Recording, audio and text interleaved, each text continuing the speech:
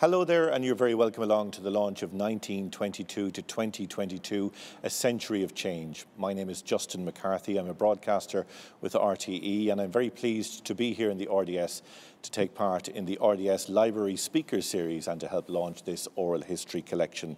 This is part 2 of a major history project recorded by Irish Life and Lore and spearheaded by Maurice and Jane O'Keeffe. And it is a project which involves hundreds of hours of recordings, and when it is completed, it will involve over 300 interviews, documenting the changes that have taken place in Irish life over the past 100 years in the areas of business, science, education, the arts, sport, and many, many more. Now, anybody who's lived through the last couple of months will know how quickly things can change, and I suppose how rapidly people have to adapt. And under normal circumstances, we would be sitting here in a room together celebrating the launch of this project and chatting about it and talking to each other and sharing our stories. But these, as we know, are not normal times, and the launch today has to be done quite differently. And that's why we're speaking to you online rather than in person. And I think, though, those changes only serve as a reminder to all of us that nothing stays the same and that everything does change, and that is in essence what this project is all about as well. Because Ireland has changed dramatically in the past 100 years. The country has evolved from being a place which was defined by conflict, by religious dominance, by conservatism, to become a much more open and progressive country. And the story of that change is told in this project. It is told in what I think is the most powerful way possible, and that is through the voices of the people who've experienced that change. In a moment, we'll hear some of the recordings from this project, and Maurice will tell us more about his plans for the future.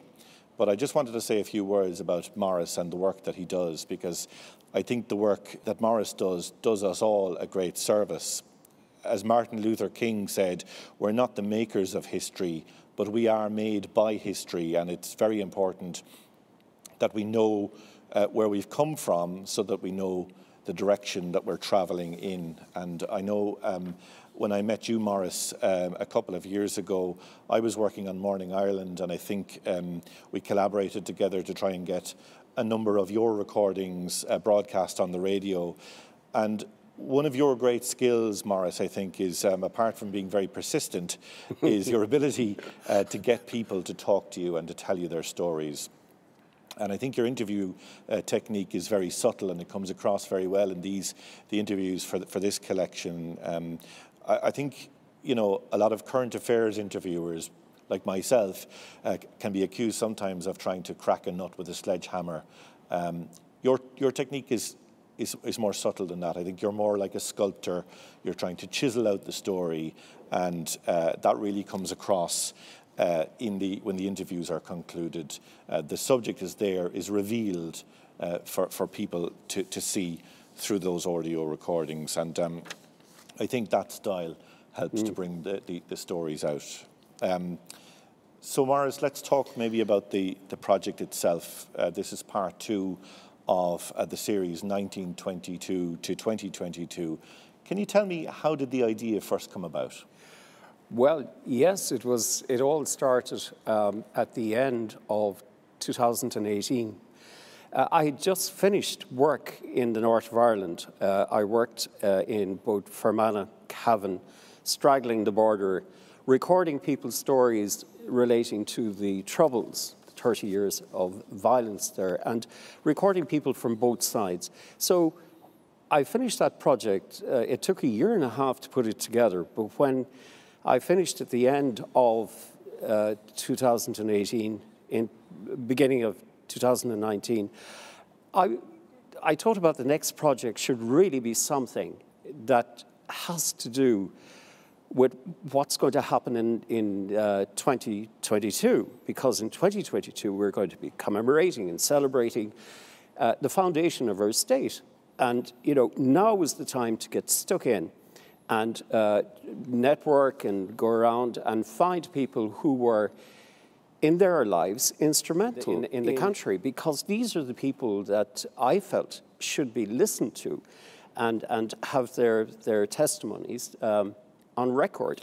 And it is a hugely broad project when you sit down to decide to do something like this. But it really is individual stories that tell the entirety of the story of the formation of a nation like that, isn't it? It is. When you look at it from the outside, you think, oh my God, how am I going to do this? But I think, you know, if you do it systematically, break it down into categories, and you're dealing with all the different categories, but then you find the people who in their lives, say, are working under the radar, not necessarily the celebrities or the people who you always see, but try and find the people who, you know, gave a lot in their lives in their career to the way the country was formed.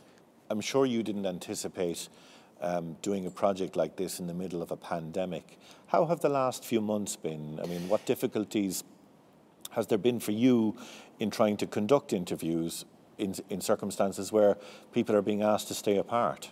Yeah, well, you see, we had such a good run, really, for the first project. You know, 133 people were interviewed for that. So I started January the 2nd, part 2, and we had a lot of work in January, February, and the beginning of March with the help of funding coming from private source. But these were the good days. You know, we really had the experience of the previous year. So we had the contacts, we had the people to go to, and we recorded quite a bit. But then in March, I'm afraid, it was lockdown, and we were just editing the work that we did, and we just waited. We waited for to get back on the road again in the end of June, beginning of July, and we worked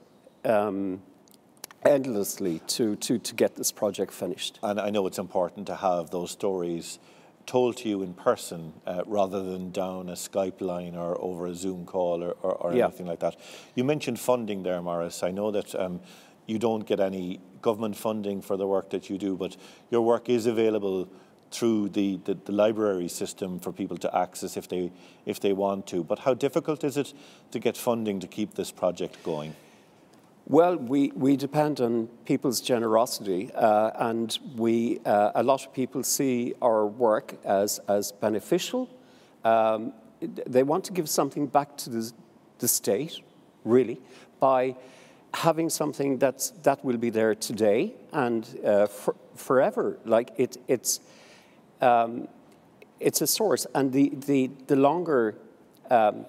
You know, if I record this now, I think in 20 years' time, 30 years' time, I think this project is going to be seen as an extremely valuable project. And yes, who do you think will find value in this project? I mean, when you record stories like this, I think stories like this, they grow in value over time because, you know, the more time that has elapsed, future generations are going to want to find out more about the past, and listening to recordings like this is going to help them understand what the past was like. But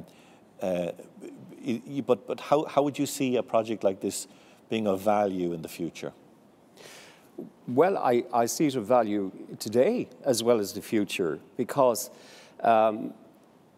it's a primary source. It's a source of material where anybody doing research in a particular category, whether it's in business or whether it's in science or whatever area, you can always look into Irish life and lore, and you can learn, I think, from what people, the way they live their lives, the way their own personal experiences in their career, what mistakes they made, what challenges were ahead of them, and how they succeeded back in the 50s and 60s and 70s, and then they can bring that forward, because unless we look into the past and see exactly what happened, can we go forward, you know, So in the early part of the 1920s, Maurice, we know the country was emerging from war, from civil war and war of independence as well. And then you track forward through the 30s, 40s, 50s, into the 80s and 90s and so on. From your experience, from the interviews that you've done, what do you think was the greatest period of change in Irish life in the past 100 years? There's changes in all aspects of Irish life. There are changes in the way business is done, changes in the way agriculture, farming practices, how they've changed, the way communication, the way we communicate with each other. It's extraordinary. You know, we've come really, in the last 50 years, we've come so far now. And to capture that as it unfolded was really exciting. Let's have a listen now to some of the audio that you did record, and we'll start with the area of agriculture. I suppose one of the biggest areas of transformation, as you mentioned, over the last 100 years, was in the sector of agriculture, and the way farming is done today is vastly, vastly different from the way it was done in the past. Let's have a listen now, and we'll talk about it afterwards, to Patrick Nagel, who was talking about farming in the Burren. Okay. When I think back, we didn't understand it as young lads. We would see this, my father go to the fair and later go to the market and bring home money. And my mother put the money away to make sure the rates were paid, and she'd put the money in under the mattress. There was no bank? There was no bank. But that was to make sure that whoever came to collect the rates, that the money was there for them. Yeah. So it was a very primitive, when I look back on it, it was fabulous living in it at that time. But for our parents, it was an awful struggle. And was it pride that they didn't want to be short money to pay those rates, you know, at the time? I mean, was it essential? Oh, it was essential. Well, if you didn't, the Clare County Council at the time would bring you to court for not paying your rates. And it was a must. You had to. To be honest about it, it's like paying tax today. You have it, or you paid it, or you went to the bank if you were able and you borrowed it. And there was desperate struggles for property. Lots of properties were lost because they couldn't afford to pay either the rent or the rate. There was two demands. There was a rent on the property where people rented property from other people, and you had to pay the rent and the rate. I see. And did you find, again in your father's time, that the bailiffs were very active? Oh, they were, and they were hated. That clip, Maurice, it shows, I suppose, what a tough life it was, farming in the west of Ireland. I mean, talk about that clip to me, what Patrick Nagel is talking about there, the difficulty, I suppose, in making sure, number one, that you're trying to farm the land properly, but secondly, the difficulties in paying your way. Yes, I met Patrick Nagel in Currafin in County Clare. I found him passionate, really, and it comes true in the interview with him. And the amount of information I gathered from that one interview, but here he's talking about 5 generations of his family farmed the Burren. Now, to have a farm on the Burren alone was a huge task, because you had to move your cattle from, to lower land in the summertime, and then back up into the Burren for the winter grazing.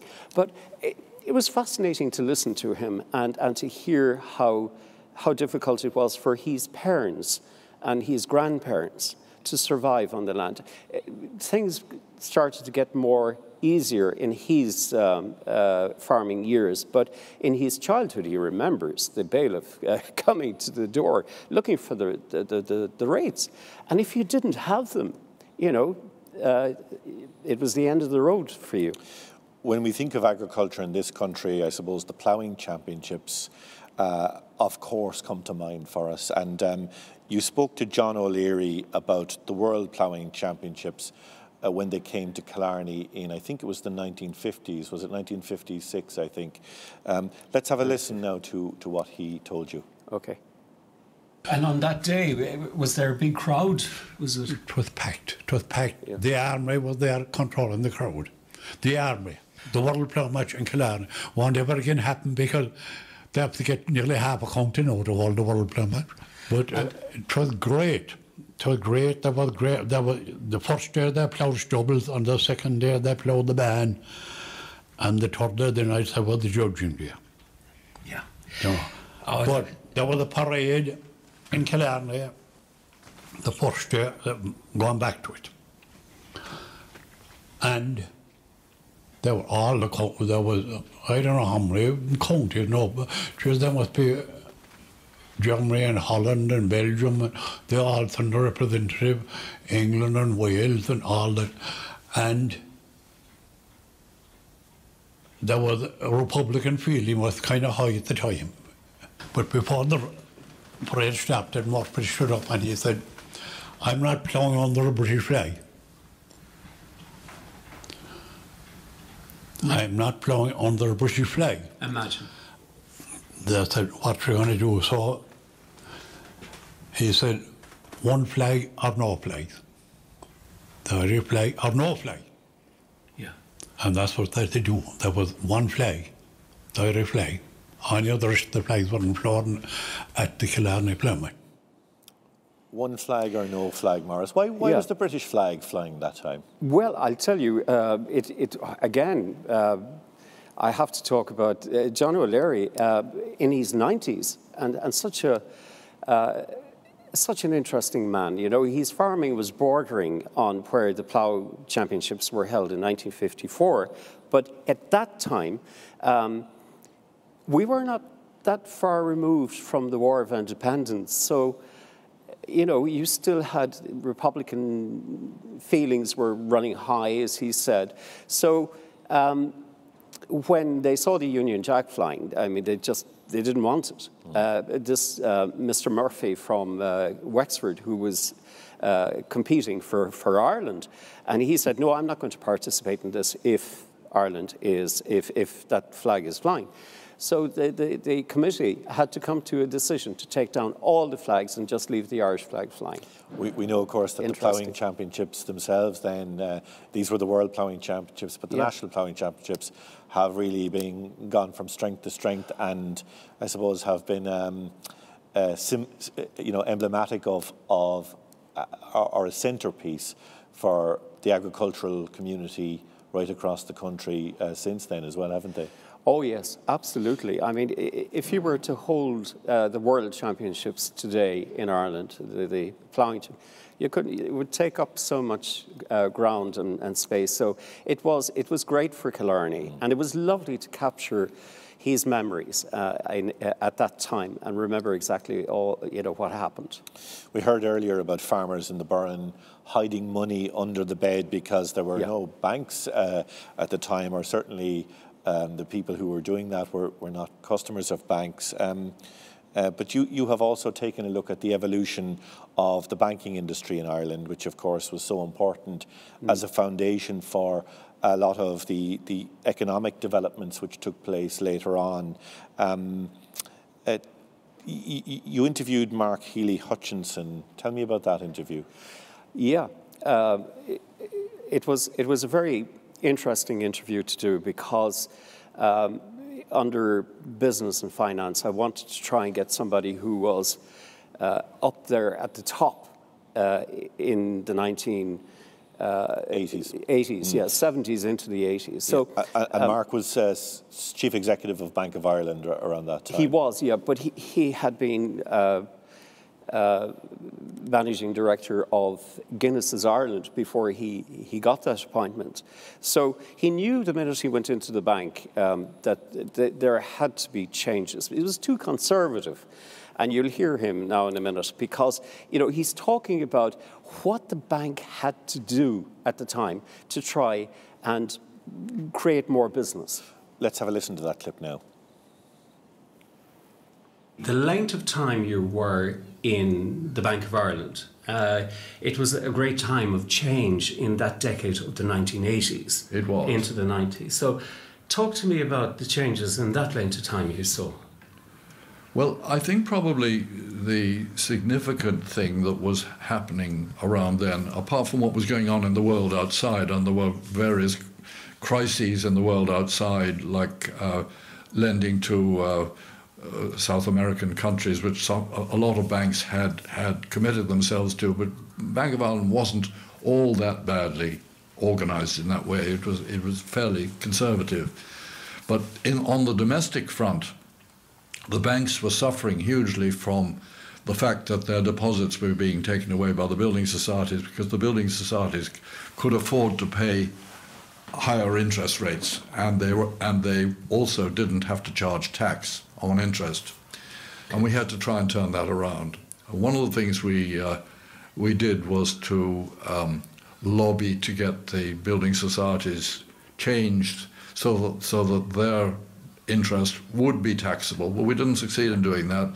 So we then decided we would acquire a building society, which theoretically wasn't possible, but in practice there was one building society which had equity, and we acquired the equity of the ICS Building Society and started to operate it on our own, and that provoked a certain amount of change, and eventually the whole situation was altered, and banks and building societies now are more or less on parity as far as tax is concerned and that sort of thing.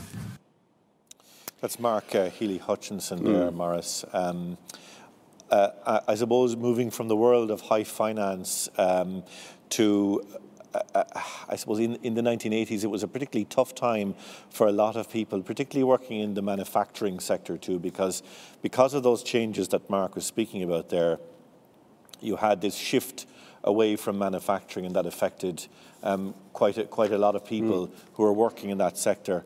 Now, I'm from Cork, and anybody who grew up in Cork would have heard growing up, if they didn't experience it, about the impact that the closure of Ford's had in Cork. And I know that you spoke to Paddy Hayes, the managing director of the Ford factory in Cork. Tell me about that time in the 1980s when Ford's was about to close. Yes, well, Paddy went in at quite a young age, and he worked his way up to the top, to managing director.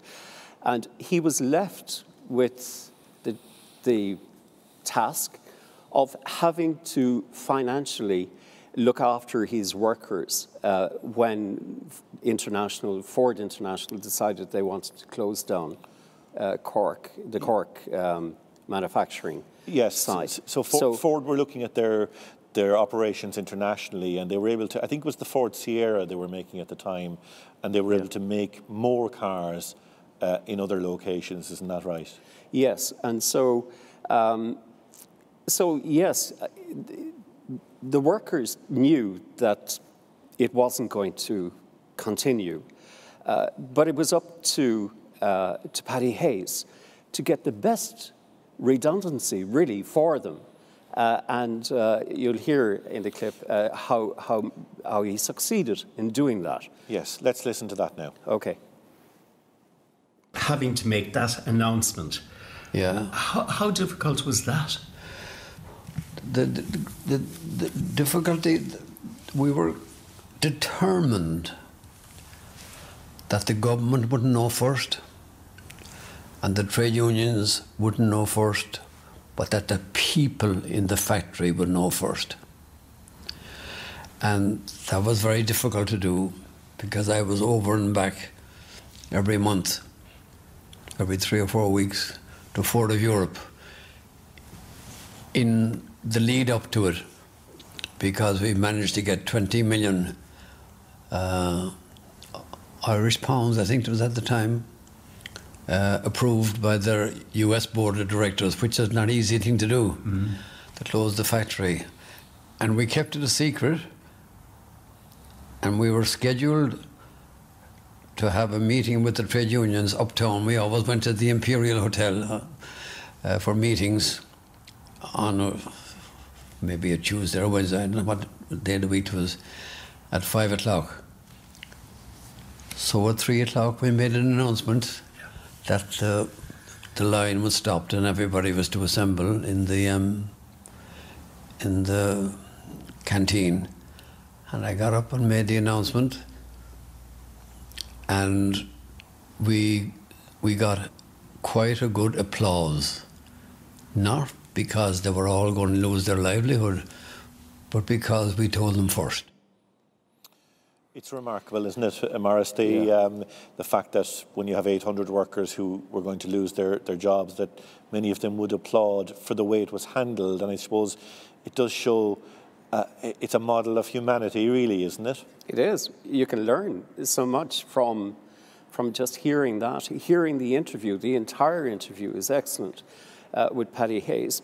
He left Ford then, and he joined Waterford Crystal. And he was the man responsible for bringing Wedgwood to Waterford at the time, to Waterford Crystal. So, yes, a remarkable man, a lovely man to have met, and he's now in his approaching 90s, but again, wanted to tell his story and to tell it the way it happened. Talk to me about education, because I suppose many people would say education is the cornerstone of the modern Ireland that we have today. And there were big changes in education from the 1960s onwards, when you had free second level education. There have been huge advances and huge developments in education in Ireland over the past 100 years, haven't there? Oh, absolutely. Absolutely. That's one area that has changed so much. And again, I was extremely lucky to find people in the educational sector to talk to. One lady in particular, Nora Hawkes. She's 100 this year. She was born in 1920. But her determination and her throughout her life to do the best she could for education and for teaching. She arrived in a place called in West Limerick, Askeaton, and so she was principal from 1949. So she built up her school, and her ambition really was to develop a comprehensive school. But she didn't like the idea of closing down all the local secondary rural schools. And when you hear this, it's so remarkable. And that is a problem that we still hear about today. Let's listen to the clip now. Okay. And what were the obstacles that you had to face along the way? Can you recall? Well, you know, some years, I forget what exactly the year, there was a certain civil servant called O'Connor from Kerry. He went to America, himself and another fellow, and they came back with this idea of all small secondary schools were to be shut. Because now he had seen schools in America of 800. That's the kind of school we should have all round now. So we had meetings and meetings and meetings, and principals and managers like myself called in, and it was just desperate. There were so many small schools closed down then. What was the effect it had on you here at that time? He had this, because my school was going to be closed also. And I said, no way. I said, if I go to America and I collect money to build a school myself. I said, it was written on the paper, I'll build it myself.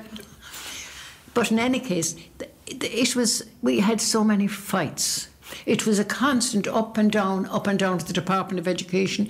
They tell me one time I'd go up, well now, all right, Mrs. Hawkes, we'll be starting at the school now on such and such a day. I go up the next time, change again. No, and then the final analysis was the last time I went up, and I had 3 of them in front of me, 3 civil servants. Art Callaghan was one of them, I'll never forget. He died since they said I killed him. But in any case, well, now, Mrs. Hawkes, I was then, we have decided that you will send Askeaton to Palace Kenray. I nearly had a fit. She doesn't sound like a woman to be trifled with at all, Maurice. Exactly. She was a fighter to the end, and succeeded. She was a brilliant woman. You also spoke to Des McMahon about the development of Ballyfermot Senior College, and I think this is very interesting because I suppose third-level colleges had even to look at them, they were imposing buildings, a lot of them with high steps, and almost looked down on the students who were attending them. Yeah. Ballyfermot College was different, though. It was, and this falls under the architectural and engineering section. But I must say that Catherine Meehan, CEO of RIAI, was extremely helpful to me in this project, and so she nominated some of her members from the architectural centre. So she put me in touch with Des McMahon, and Des McMahon talks passionately about designing the school and how he went about it. This is worth listening to. Well, we found this wonderful site in the middle of Ballyfermot, tucked in behind a supermarket. But most importantly, there was an ad hoc pedestrian way through it that people from a large population use it as a shortcut from where they live to the town centre, and that was accepted, and that was the key to the design. Yeah. So instead of doing a building with steps up which people would climb and be impressed with its institutional grandeur, we did it as a really low-profile building with a series of entrances off the pedestrian way. So the building became almost an amorphous thing of which you entered this pedestrian way that everybody was moving up and down anyway, or a lot of people. So it was a totally new. I'm really proud of that decision, that concept. Okay, and that concept came just from listening and talking, So instead of architecture, which I'd been trained to imagine, in the splendour of originality, in fact, it was more than that, wasn't it? It was the infrastructure. It emerged. Architecture is something which emerges from a human requirement, and there's a form of synthesis involved. So the synthesis, of course, is assembling all the parts that have been analysed, and then trying to create a new totality, which is what we did in Ballyfermot.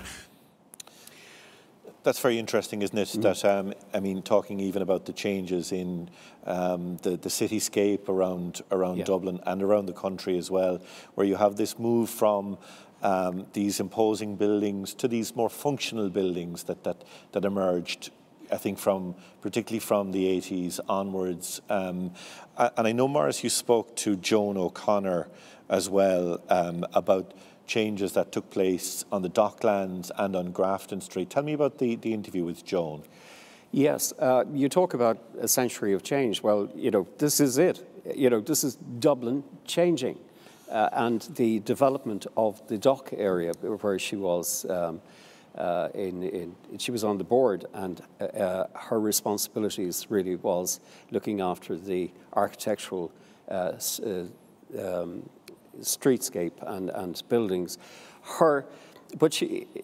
When you listen to her interview, she also talks about her time when she developed in the top of Grafton Street, people might know the AIB retail centre, and that was her work, her design, and it was quite a challenge to manage, because there were a lot of older buildings around it, so she had to get it to fit in, and so she tells this very well. Let's hear her clip now. So, Joe, do you think in your time, you know, you were instrumental in changing the city? I mean, that's... in a very modest way as an architect. Yeah. Do you know the retail bank at the end of Grafton Street? Yes. AIB. I did that. It was the first new facade on Grafton Street for holes in the wall, drink links, whatever you call them. And there was a big debate with Dick Gleeson, who used to be the city planner, about the commercialisation of the public realm and And that was an interesting project because there was a whole lot of debate about it. And I inserted a contemporary facade under an old building, and it's still in use, substantially unchanged. The Millennium Monument. I spent 10 years on the board of Docklands. That's probably where I had most influence, was down, now that I'm remembering it. I was on the board of Docklands for Dublin Docklands Development Authority for 2 successive periods of 5 years. Were you? Yeah. I see. That's why I was there. And they didn't, most of their work was done by design competition. And I was influential in that, with a very good team from Docklands working on it as well. And that's where I made my most significant impact on the city, was probably through my service on the Docklands board, in insisting on good quality buildings, commensurate with what was affordable at the time, increasing the heights down in Docklands, in the teeth of substantial opposition, and making the plan for it, refreshing the plan. That was a very interesting period of my life. That's Joan O'Connor there, Maurice. The next clip is from an interview with Michael Healy-Hutchinson, and we heard from Mark Healy-Hutchinson earlier, but Michael is talking about his parents who were kidnapped by the IRA in 1974. Can you tell us about that? Yes, we can't forget, you know, that in the 1970s, the Troubles in the North spread down into the South, and a lot of the Anglo-Irish landowners were targeted, and the family held the title Donoughmore. So he was the 8th Earl of Donoughmore, and he and his wife were kidnapped by the IRA, and so they had a really rough time, and as a result, Michael Healy-Hutchinson, who now holds the title, his father died very soon after that, so he inherited the property. So you can hear that in the yes, clip. and he was talking to you, Maurice, about his perception of Ireland at the time, and I suppose his fear about living here. Yeah, I think in this clip you will hear quite clearly the reasons why he decided that he wasn't going to live in Ireland. Let's hear the clip. Was that a landmark in your own mind of Irishness and Irish people? No, but it made me decide that we didn't want to move to live there because we were getting about 1 threat a month against my children or myself. Where? In Ireland. They threatened our lives regularly. And where were you living in Ireland at this stage? I wasn't living in Ireland. I was in Paris. But I came to Ireland every now and again. Oh, I see. And when you were there, you got the letters? It got to the point where the minister, I've forgotten his name now, asked me to try to visit Ireland without using my name. I see. Which I did for several years. Why were you singled out, or? I think because the people that actually kidnapped my parents got caught, and they went to jail. Not for long, actually. I think he got about 3 or 4 years in jail, something like that. You probably can look it up. Yeah. But the result was, as far as I was concerned, that I didn't want to go back and live in a country where my children were under threat of death. Yeah. So we didn't move to Ireland when my father died. Michael Healy-Hutchinson there, Maurice, and a very troubling relationship with Ireland, really, because of what happened to his parents. Absolutely. When you listen to that, it's so powerful. And, you know, he's speaking again from the heart. This is the beauty about meeting people like this. You know, they want to open up to you and tell you their story, exactly how they feel and the way their family felt at that time. And, of course, you know, you have that difficult relationship between Ireland and Britain. That also, that relationship, you know, it also moved into the area of sport, and there was a historic shift in relation to the position of the GAA, which had not allowed soccer or rugby to be played in Croke Park. And I suppose given what we've been learning this year about what happened in Croke Park and remembering this year about what happened in Croke Park in 1920, a big decision was made, wasn't it, to move to a position where the foreign games, as they were called, would be played again in Croke Park. Tell me about your interview with Sean Kelly, who was president of the GAA at the time. Yes, Sean, extremely brave man, because he came out and wanted to open Croke Park against all opposition, huge opposition. But he stood his ground and got it over the line, as he said. I've great admiration for Sean, another Kerry man, of course, but he's a man who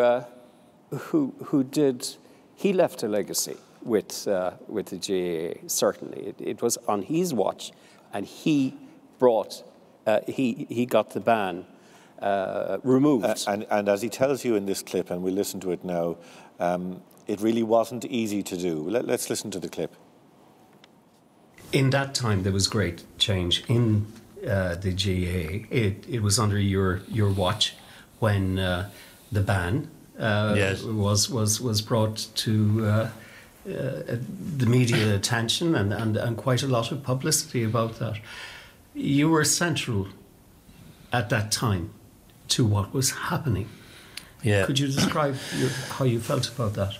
Yeah, I tell you, it was interesting in this sense. Most things, especially crucial decisions that are made, aren't time limited. But this was. Because when I had to go over the GAA in 2003, Lansdowne Road was going to be closed a year or two later. And if Croke Park wasn't opened, once they closed Lansdowne Road to develop it, then there was no point in opening it ever. So I said to myself, I got to go with this and take a chance. But I didn't realise it would be so hard, or I'd make so many enemies, or to be so complicated. And at the same time, I didn't realise it meant so much to people either, as it turned out. But it was a hard battle. The ex-presidents who at that time were able to veto any motion coming to Congress if they felt it wasn't in order. They vetoed the whole lot of them, my first year, which means that I had been saying we're going to discuss it at Congress, and there I was, like a half-fool, saying, sorry, we can't discuss it in Congress because the motions are ruled out of order. And I was mad over that, and that really put me in a bind. So essentially we had the Congress in Killarney in 2004, and I laid into them. I told them that I couldn't be carrying on like that. They couldn't go against him on his own patch, Maurice, could they? No, it's great though. And it was lovely to have the opportunity to sit down with Sean and as you can see, in a much more relaxed fashion, spoke about many things in his life. And then, of course, in the area of sport, you had the Special Olympics, which came to Ireland in 2003, and you interviewed Mary Davis in relation to that. Tell me how that came about, the project and your interview with Mary.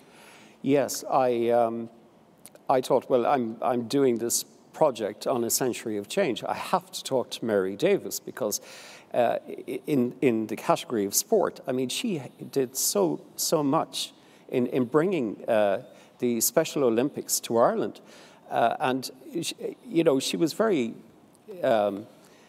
much on her own in driving this. Yes, because I don't think it had ever been outside of the United States prior to coming to Ireland. No, right? and again, when you listen to her in this clip, she's talking about, when she came out with the idea, we should bring the Special Olympics to Ireland, they kind of laughed at her and said, Ireland, that small little country? Yes, and logistically it was a massive operation, trying to host all of the families.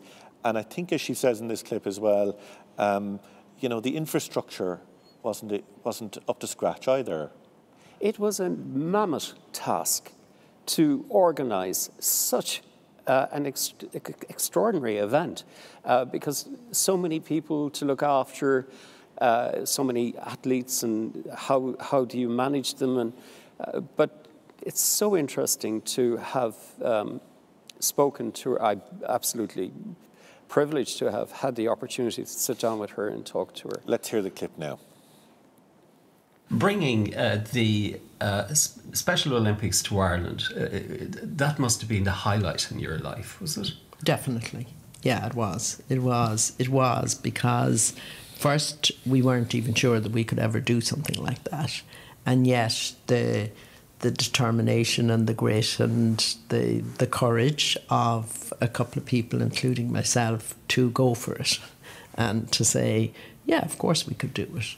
And remember, it had never been outside the United States before. And you go to the US and, it's all held in one or two universities that are close by each other, and they have no infrastructure problems, and they've no transport issues, and they've lots of space, etc., and facilities. And we were here in Ireland going, oh my goodness, well, we don't have a swimming pool that's the required distance or the required length. We're going to need all these venues to make it happen, etc. Not to mention the personnel and expertise that would be required as well. So, yeah, I do think back then we were very, very brave, because we started bidding for the Games in 1995. We were brave to go for it and to stick with it and keep at it until we were awarded the Games. And people laughed about us in the beginning. Like, I remember even Mr. and Mrs. Shriver going, Ireland, that small island, even though they were very fond of it and spent a lot of time here, they could never envisage having their big flagship event here in 2003. That's Mary Davis, an impressive woman, and took a brave decision. Another impressive woman, and you spoke to a number of them as part of this collection, Maurice, was Tony Ryan, who spoke to you about setting up in Dublin a hostel for homeless girls in the 1980s. Yes, now we're moving into social history and community. And yes, I mean, I had to find somebody who saw the way that homeless in our not too distant past, how they managed, what they were doing, and I came across Tony Ryan, and she sat with me and she told me that she was passionate about what she was doing, and that she wanted to look after these homeless girls, and she got involved then in a hostel, and this was the very first in Dublin in the 1970s. Let's hear what she told you. I did social science because I wanted to change the world. The homeless had been just set up. It was the first organisation for homeless people, first residential homeless organisation for homeless young girls. Peter McCarthy had set up something for boys, and Fergal set up for the they were a lay organisation, the Homeless Girls Society, completely voluntary, and I was about the second staff employed there. And was it well supported? And I mean, when I look at that now, to the difference, we at one stage I can honestly say we had 3 workers working 24 hours a day, 7 days a week, with 40 girls at one stage. I mean, it was absolutely mad, but it was fabulous as well. We had a great amount of volunteers, you know. I mean, mainly, you know, we had the young priests the student priests from Kimmage who came in regularly, and we had agricultural students who came in. So, like, we had a lot of kind of young religious, you know, who would do 2 or 3 months, you know, in the hostel. Okay. That's Tony Ryan there, Maurice. Yeah. Let's talk now about your interview with Mary Lillis, and she talked to you about caring for girls in Clare Care and Social Services Council in County Clare. And I suppose, you know, there have been many social taboos that have been, you know, blown apart over the last, particularly over the last 20, 30 years, including pregnancy outside of marriage. But that was a very big issue, especially, you know, pre-1990s, wasn't it? It was, indeed. And again, another area of change in Ireland, you know, where, again, we seem to have been very much controlled by the way the church worked at the time. But Mary Lillis, who was a Mercy sister, and still is a Mercy sister, was at the time so involved in the local community in Ennis in County Clare. And so her her task was looking after children who needed a home, who were born out of wedlock. And it was a very emotional, very strong, emotional for her, because she felt it. She felt the pain as she told me her story. But again, she spoke from the heart, and she told it the way it was. And it's such a powerful story she told me. Let's hear what she had to say. Did the parents not have a say in their daughter as to, you know, I look after that child, or the whole thing of the parents was the things that have changed that are wonderful. I remember, well, just give you some examples. I remember one girl was so terrified she couldn't tell her mother that she was pregnant. So she asked me, would I tell her mother? So I wrote a letter to the mother. People didn't have phones or anything, like many people didn't have phones at home. So I met her mother anyway, and I told her that I had news that would upset her. And she said to me, and remember, this was the day when you got a cancer diagnosis, you didn't survive. She said, I would prefer if you told me she had cancer. So the stigma was, it's very hard for us now, because we're in 2020, to realise just how stigmatising it was, how shameful it was for someone in the family to get pregnant and not to be married, because fortunately we have moved on hugely. So there were birth mothers who did not tell their husbands, because there was a really even division of, or an uneven division of labour. Well, maybe even in one sense. The father was the provider, the mother was responsible for childcare. So if your daughter got pregnant, it was you as a mother had failed, done something wrong. So women were afraid to tell their husbands. When you hear those stories, Maurice, you can get a sense, I suppose, of how progressive the country has become to move away from things like that, where such secrets were kept. Yes, we can talk about things. In those days, everything was so kept quiet and kept away from letting, you know, there was such a need, I suppose, to make sure that your neighbours didn't hear that your daughter was pregnant outside of wedlock. It must have been a mad world to live in. I was delighted to have met Mary Lillis. She directed me to a lot of other people, and so I'm very grateful for her help and that interview.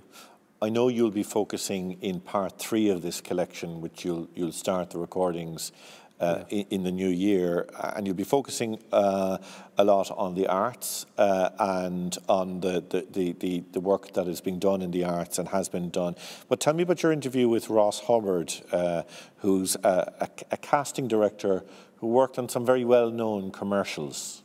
Yes. I knew John and Ross Hubbard for many, many years, and Ross was a charming, lovely person, and her years and years that she gave to casting for films and for commercials is huge, and so a lot of people would know of John and Ross Hubbard. But her story was excellent, and I could keep talking about her forever. You know, she's such a nice woman. Let's hear the clip now, because she talks about, I suppose, some very well-known commercials that she was involved in. I started as a commercials casting director in England, and I did extremely well, and that's when commercials were great, and great fun and lovely people working in them, funny people. And my proudest ones are things like that, because you say, well, Ronald McDonald is an Irishman, you know, and he's coming and hi kids and dance and whatever. And things like Sally O'Brien and the way she'd look at you as a Jewish girl from London. No, she's still around. She's beautiful still, but she's older.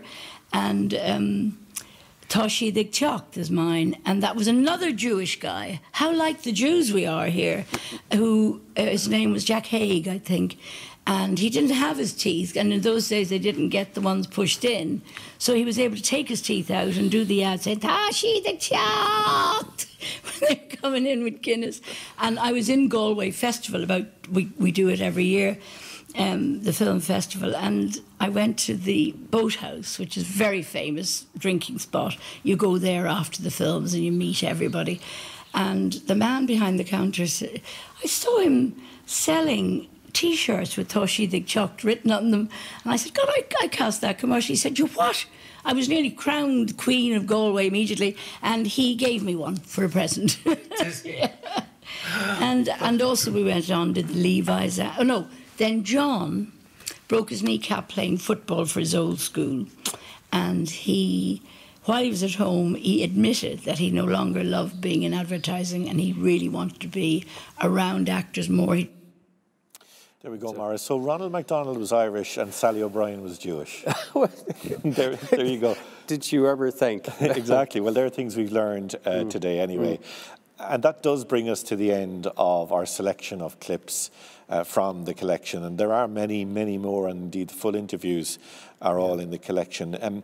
Was there a moment, Maurice, that stood out for you out of all the interviews that you did? I know that's a difficult question to put to you. I mean, they all have such merit, and all the interviews are of great quality and content.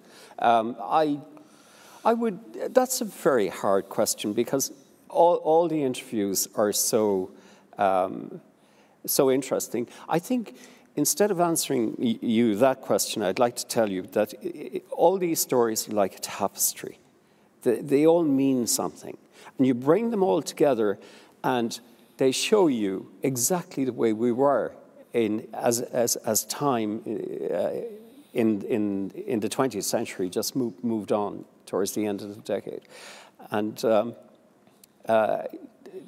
it's a great collection. And myself and Jane, who is my partner in this Irish Life and Lore, and so the two of us are passionate about archiving and collecting oral history.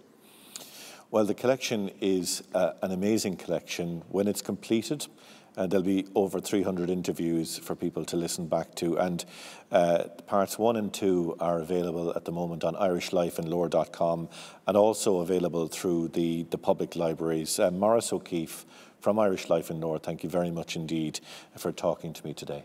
And Justin McCarthy, thank you so much for launching this collection. Thank you.